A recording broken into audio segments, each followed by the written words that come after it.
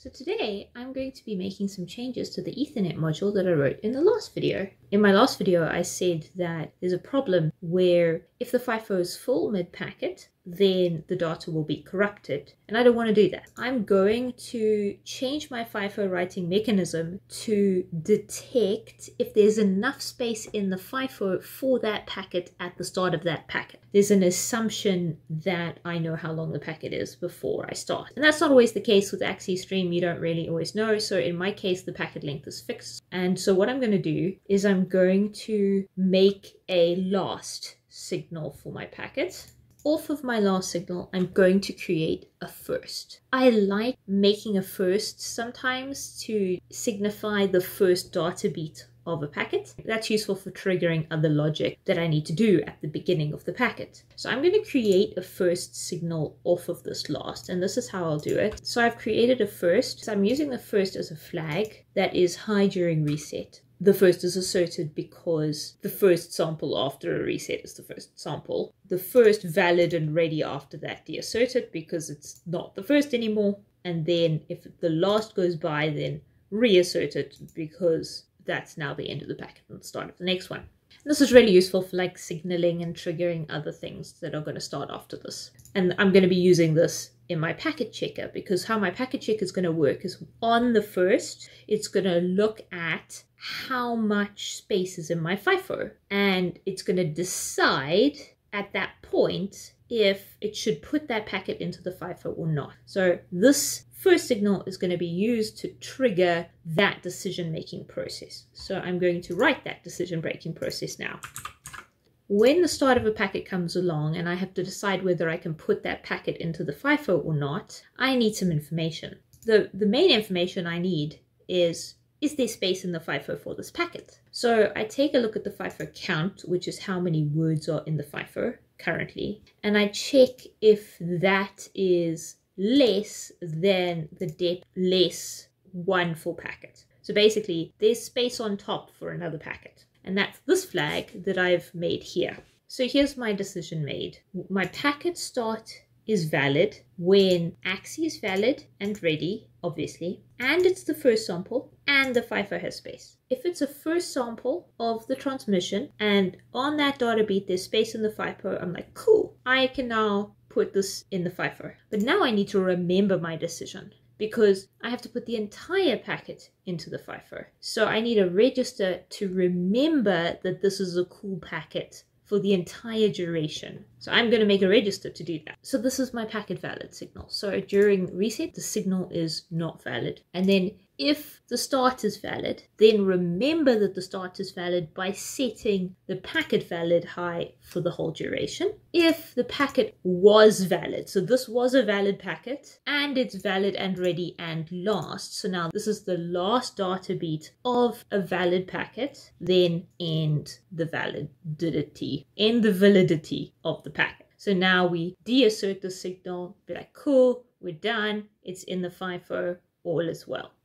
And so this way I can look at how much space is in the FIFO, make a decision about whether this packet is destined for the FIFO, and remember that decision for the entire duration of the transmission. And I need to change my write enable to take into account all of these things. Okay, here we go. So now my new FIFO write enable has originally had valid and ready here. And so now I'm going to put in my new FIFO write enable. There we go.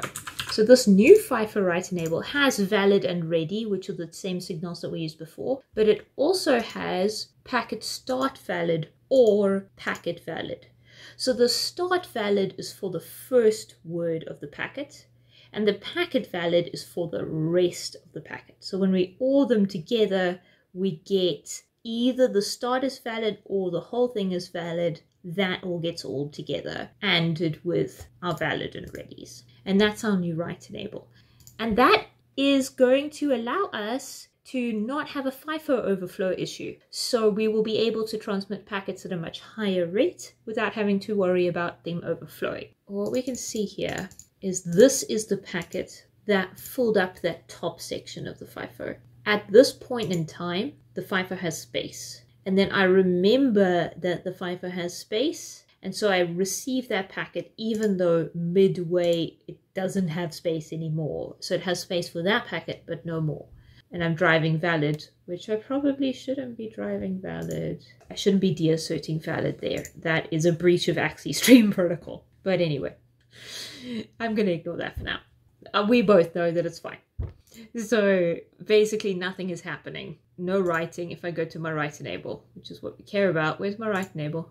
There it is. So there's write enable is not being driven. And then over here we have a transmit out where, in fact, this whole time we're transmitting. We're just transmitting around in circles as much as we possibly can because we've got so much stuff. So we're just carrying on transmitting until FIFO has space. So then we drop the FIFO level down. See, so then FIFO has space here, and then at this point a new sample comes along and we can say, okay, I have space now, and so we should never get to FIFO full. So you see here, FIFO is never being full. This way now I can transmit packets and not drop mid packet. So there'll be discontinuities between the packets if the FIFO gets full, but it's not gonna have a discontinuity in the middle of the packet. And that's only, this is like line rate. This is like above line rate. If you're transmitting, you're just piling stuff into the FIFO as much as you can. This is gonna make sure that the whole Axi transmission is preserved as a packet.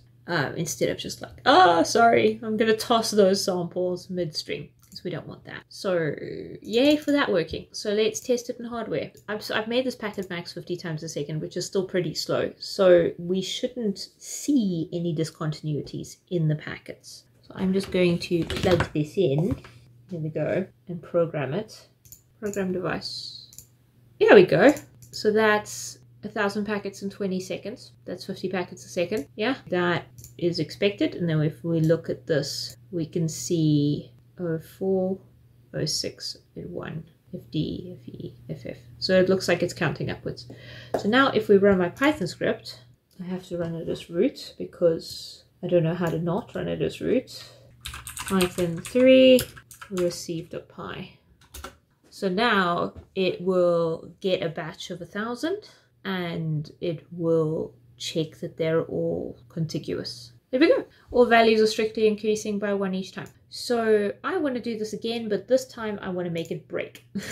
So I'm going to go to this number, make it 2,000. That should be more than line rate because my calculation didn't include the header. So we should be seeing discontinuities in general.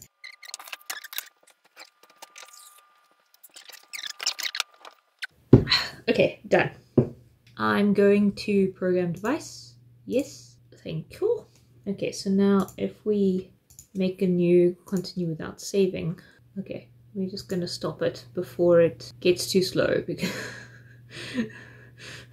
65,000 packets in 2 seconds. Okay, so if we look at, I'm just going to check it visually. There we skipped. So this packet ends in 1B780FF and this starts with 1B782. So there's an example of it. See, 8082. There we go. So now we can see when I do receive the pi or not strictly increasing by 1 each time. So now it's dropping in between packets. Okay. I need to call it a day. So yeah, this was my modifications to my Ethernet interface, and I hope they were helpful, and all of this code is in GitHub, and I'll see you next time.